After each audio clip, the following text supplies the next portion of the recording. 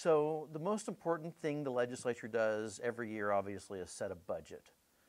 Not determine what the state amphibian is going to be or do diaper need awareness, set a budget. I think that conversation should be had earlier than they're actually having it. And so we're going to try to start the conversation now with a budget that the Idaho Freedom Foundation is unveiling today. That budget would give Idahoans at least $100 million in tax relief and as much as $200 million in tax relief.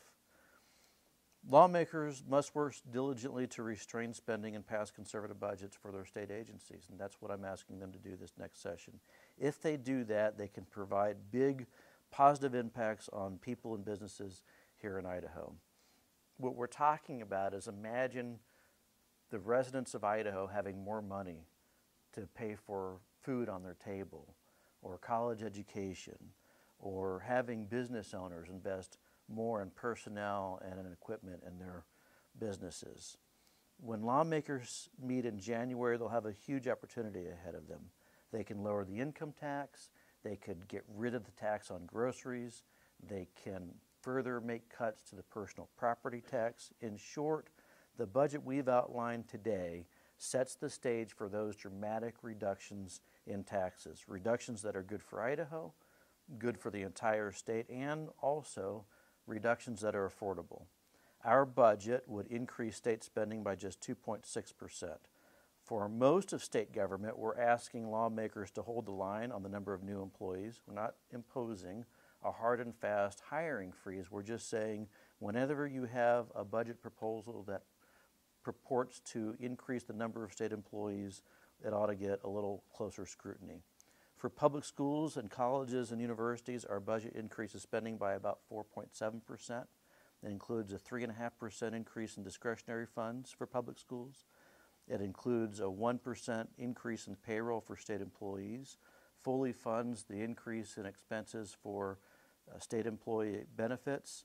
It also provides $31 million in general fund support for highways and bridges.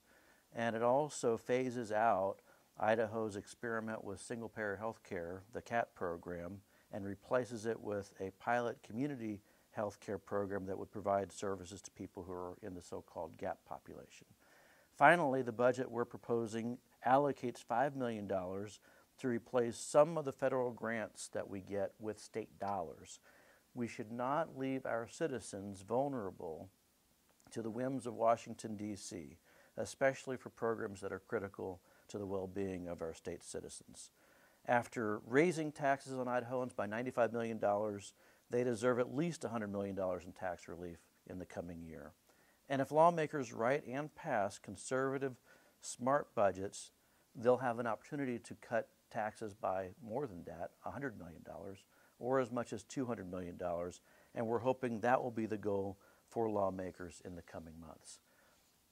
The budget we're putting out today is a starting point.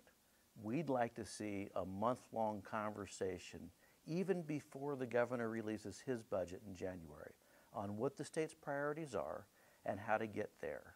The priority should be providing tax relief to Idahoans, adequately funding state services, and doing what's right for Idaho in a way that's conservative and fiscally responsible. That's all. With that, I'd be happy to answer questions.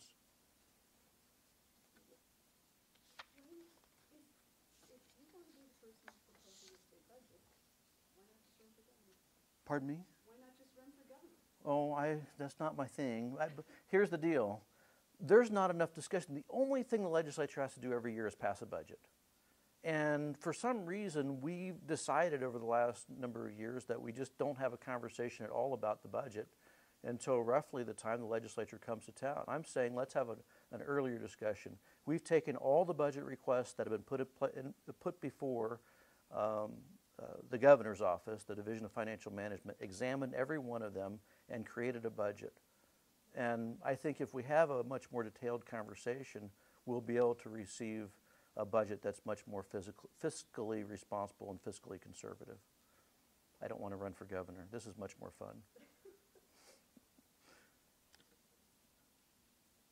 Anyway, you have in that packet all the information. If you have questions about it, happy to provide you more details. But, we also have,